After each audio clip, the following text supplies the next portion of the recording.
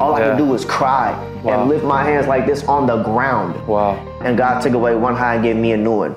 The reality is, God is releasing a sound of a generation, and the sound is worship. Yeah. And when worship takes place on the earth, heaven becomes reality on the earth. But here's the deal.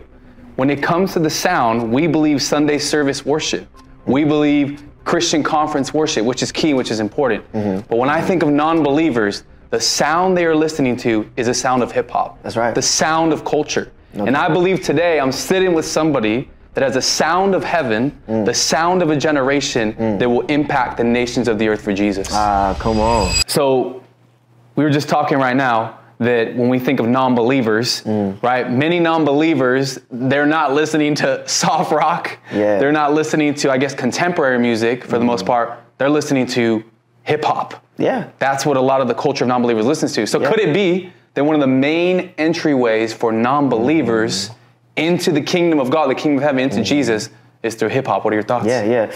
My thoughts are, I think you're absolutely correct. You know, there's even a study that came out that says Christian hip hop is going to be the most profitable genre within the next 5 years. Whoa. Over any genre, right? Because people are finding purpose in it. They're finding light. They're finding hope. If you look around, people are soul searching. They're searching for something positive. They're waking up to the fact like, yo, all the music I'm listening to is about violence. It's about drugs. It's about sex. Like, is this really feeding me? So people are hungry for something more, and we get to offer that with the language they speak. Yeah. Oh, wow. Man. Yeah, and I think take it a step further is like, I remember from my personal story growing up, I was listening to Weezy, I was listening to Drake, I was listening to all these people because it was part of my culture. It was part of where I grew up. When I first got saved, yes, I was listening to Sunday morning worship and I was listening to iconic people in that space. But when I found Christian hip hop, it felt like who I was. A part of it almost felt like, hey, and don't get me wrong, when we become a Christian, we become born again, we die to ourselves, sinful nature died. I'm with that. I'm 100% agreement. But there's a part of people, there's a people on the earth where we relate to hip hop. That's right. The sound. That's right. The sound that caught our attention at the youngest age. Yeah. And I think for so long in the church, when we think of Christian hip hop or Christian culture, we kind of go, oh, that's like cool, that's cute, that's for like the young bucks. Right. But the truth is, I believe there's a bigger majority than we think of believers. And when I say believers, I'm talking solid believers, Holy Spirit filled, who are saying, is there anybody right now who has a sound of hip hop that's a solid believer, believes in revival, believes in prayer, believes in the prophetic, and is willing and is actually talented and is growing that gift? And so when I look at you, bro, and I'm like, man, 2-3 years ago, you were working at what, a bank? Wells Fargo. Yes. You're working at Wells Fargo, but you had been creating music. You had a little bit of a journey, a little bit of a story, and now in 2 to 3 years, bro, the Lord is literally taking you to the nations. So take us on that journey, because we're going to get into culture, we're going to get into music, but how did Miles Minnick even get to this place today? Yeah, it's a really interesting story, bro. I grew up around a lot of rappers, singers, and producers, right? My uncle turned my grandma's garage into this full-length studio. And I was this introverted kid sitting in the corner just witnessing my cousins and my brother just making music for fun, right? I wasn't talking, but I was absorbing. Yeah. And I was embracing it in my downtime. And so, man, one day when I was 14 years old, this is BC, too, before Christ. When I was 14, bro, I was at Great America, which is a theme park in the Bay Area. And I seen 20 girls following me around this park. Like 20 of them, just like almost stalking me a little bit. And I'm like, why are these girls stalking me? But when I realized what they were doing, they were following me because they thought I was Lil Bow Wow. They thought I was Lil Bow Wow. Crazy. And so me being 14 years old before Christ, I'm like, listen, if rappers get this kind of attention, let me be a rapper. You know what I'm saying? So that's how I really got into it, started trying it on my own. I had a secular rap group in high school. We was doing talent shows, performing at 21 and up clubs. Wow. In San Francisco, Oakland, like really getting some traction. But around that same time, I gave my life to Jesus. Whoa. And so there was a tug of war in my soul. Like, God, I feel like you're calling me to do music for you, but I have this dream. God, I feel like you're calling me higher, but I can't let go of this. Yeah. And so I remember telling God personally too, I was like, Lord, I'll do music for you after I get famous, right? That's what I do. But like God is so strategic. Like He has His ways to get our attention and to get us to lean into what He's calling us into. And so when I was 17, bro, senior year of high school, there was a talent show at my school, and that's when I went solo from the group. And the judges of this talent show were Christian rap artists. What? Bro, they were Christian artists. That's crazy. And I said, bro, if I'm gonna win this talent show, let me do a Christian rap song. Come on now. Let me do let me just, I'm saved. I know Jesus a little bit. Let me do this Christian rap song. And bro, I went to the studio to do this song. The engineer was an atheist. They smoking, they doing cocaine in the studio, whatever. I'm doing this song. Everybody in the studio was like, yo, this song go crazy. Oh my God, you believe in Jesus? It's ministering to folks in the studio. And I'm like, yo, this song feels right. Like when I'm doing it. But you're not even really like walking with Jesus though. I wasn't all the way walking with him, but I'm like, yo, when I'm making music for him, this feels like what I'm supposed to be doing. Like it flowed out of me effortlessly. And it was the best song I've done up to that point. And so I did that song in the studio, took it to the talent show. Bro, when I performed it, 2,000 kids erupted with energy, dance moves, going crazy, popping their collars, going dumb. And I ended up winning the grand prize, whole talent show, with a Christian rap song. I said, okay, God, I see what you're doing. Man. I see what you're doing. So that's really what got me into the faith-based music and really my faith-based journey with ministry and everything. Was that moment. So let's do this, because I know we're about to dive into the music and the culture side, and so many people watching are in that space or they want to be in that space.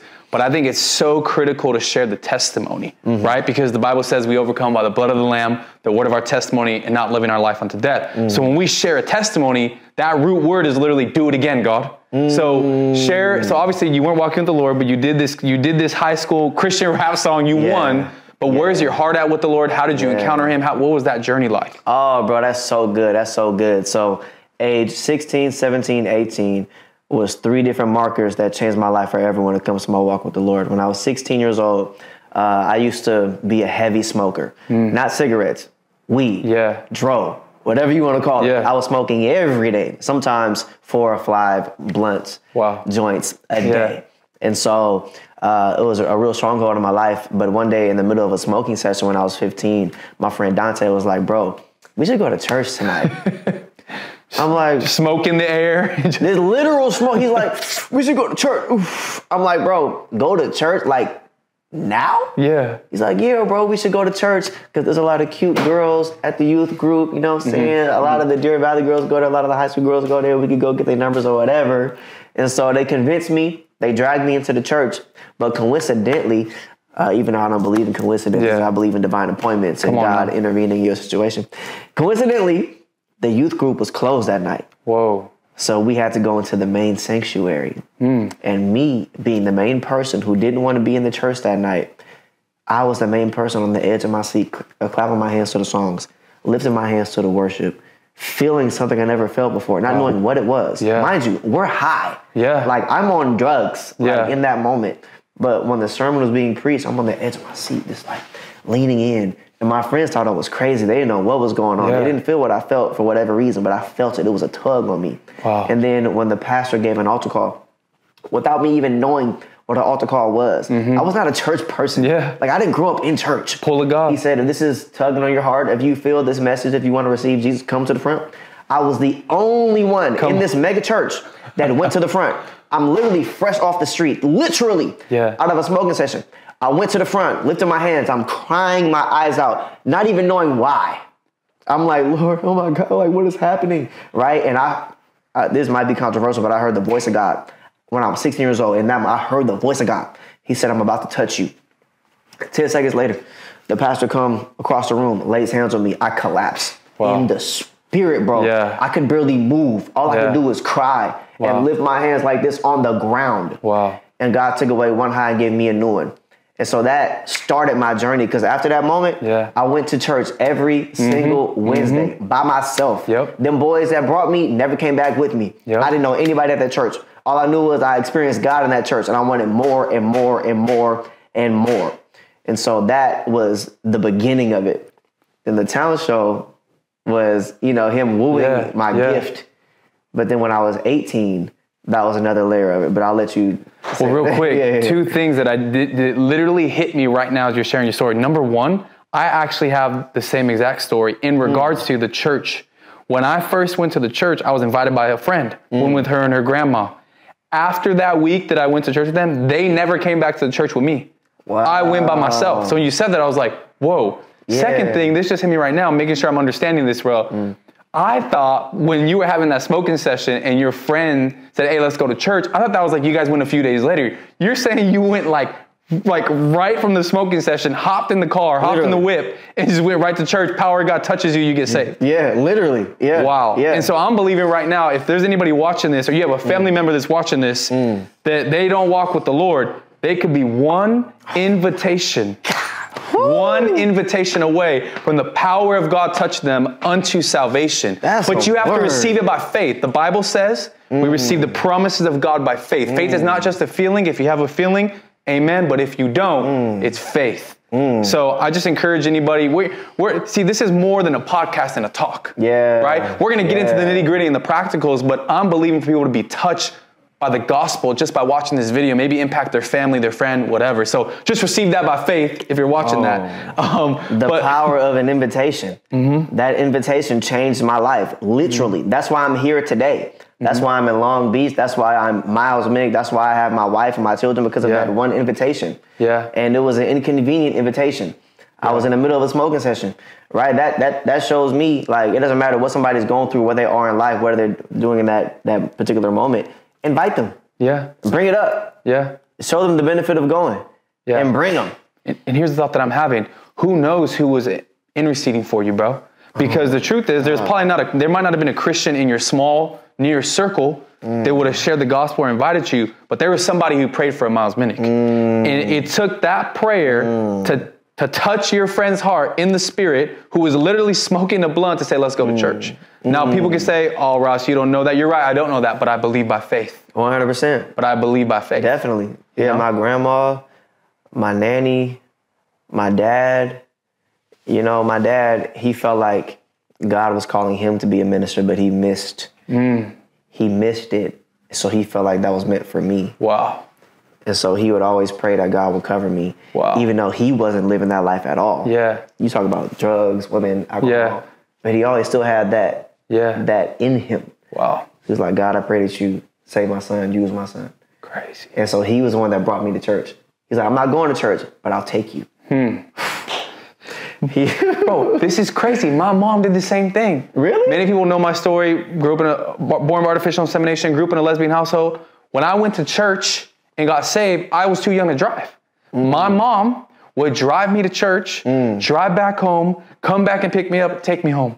Oh my God. I didn't know this. We've known each other for like about a year and a half now, and the parallels just hitting right now live on camera. This is wild. Crazy. But I also want to, I know this is a heavy moment, but I do want to transition a little bit because I'm like, okay, so, you know, we have these marketing encounters with God, you and I and people watching.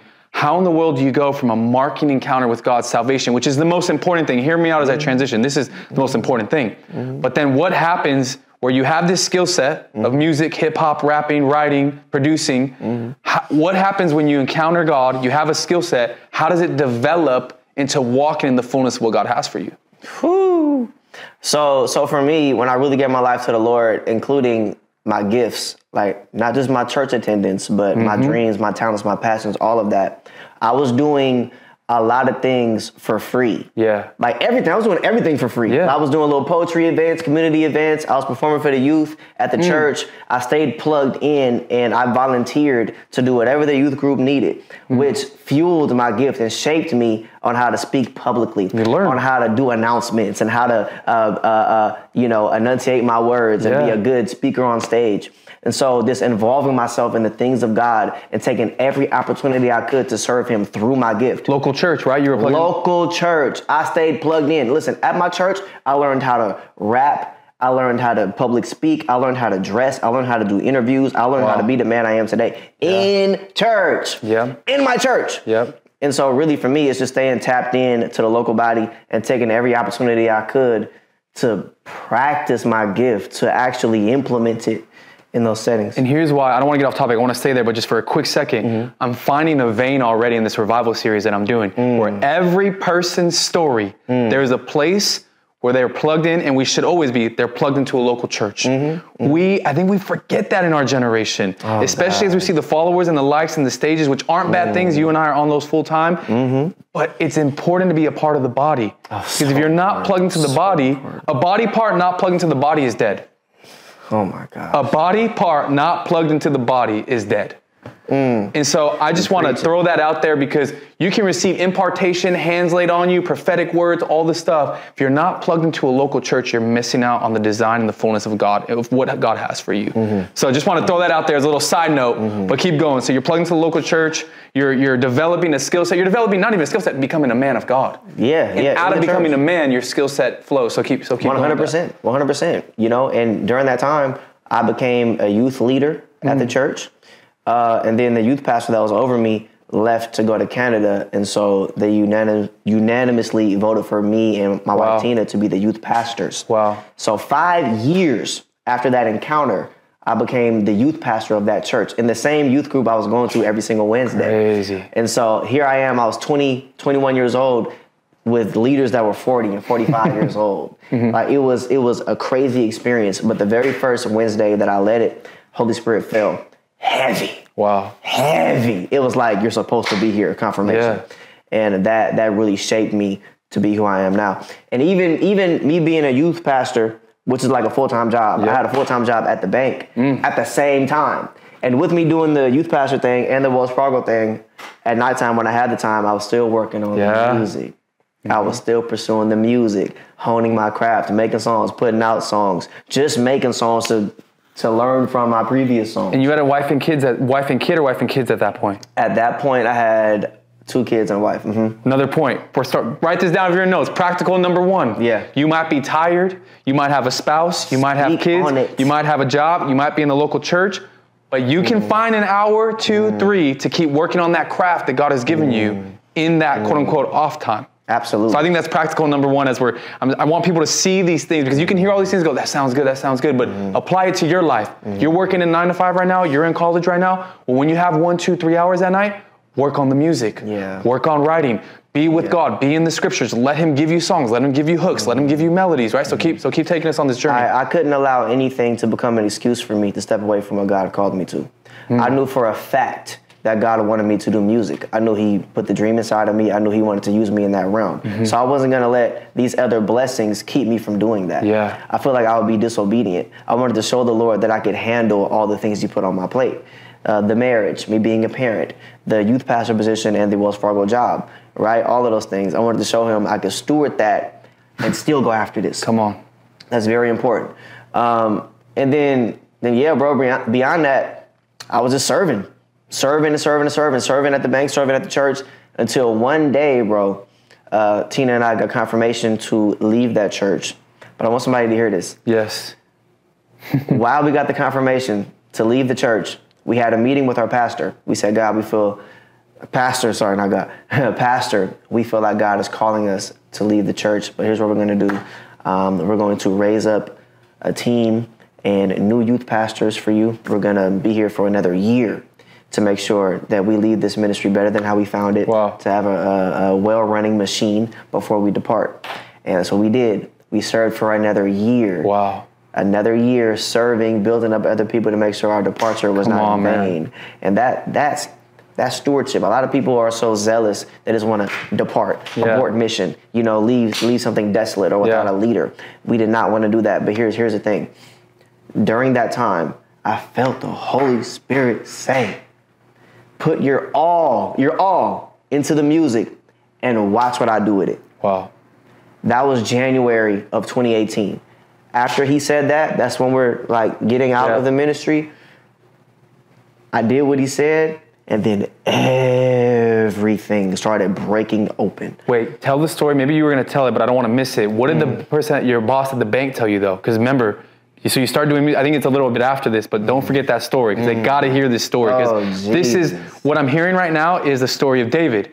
You take care of the bear and the lion in private, and then you can step out in faith in the public to slay the Goliath. But those bears and lions, sometimes they're actual people in your life. The Bible says we don't fight against flesh and blood. So people aren't the issue. It's what they're influenced by. But I want to make sure we don't miss that part of the story. 100%. We really need like a 2-hour sit down because there's so much that we can unpack. There's so much we can unpack. But here's the thing, right? Top of 2018, when God told me to go after the music and he'll bless it, I started going after the music. He started blessing it. But initially, he wasn't blessing it in a way of finances. Yeah. He was blessing it with influence and me stumbling into miracles, me stumbling into songs that was like going crazy and me being called out to perform everywhere, right? Because during that time, too, I was still looking for excuses to quit my Wells Fargo job. I was still like, oh, I'm getting a little bit of buzz. I'm about to quit. I'm about to get up out of here and work for the church or be full-time rapper. Because that was what was pulling me. You know, which now looking back on it, it's like, that shouldn't have been the thing that was pulling me. Me being obedient to the Lord should have been more of a focus for me. But I was focused on just becoming something instead of being a son, being a servant, being a follower, right? So during that time, buzzing a little bit at Wells Fargo, I quit. Like, all right, y'all. I'm out. I'm out of here. It's lit. I'll see y'all soon.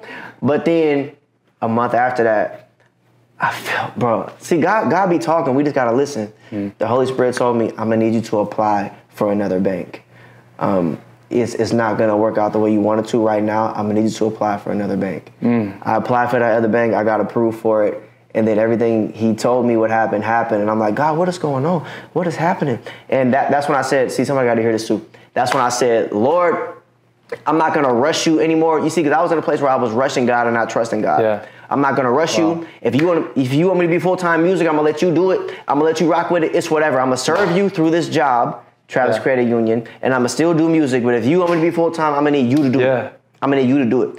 And after I adopted that mindset, 6 months into it, my career calling, the music started bubbling beyond what it was. But I told God I wasn't going to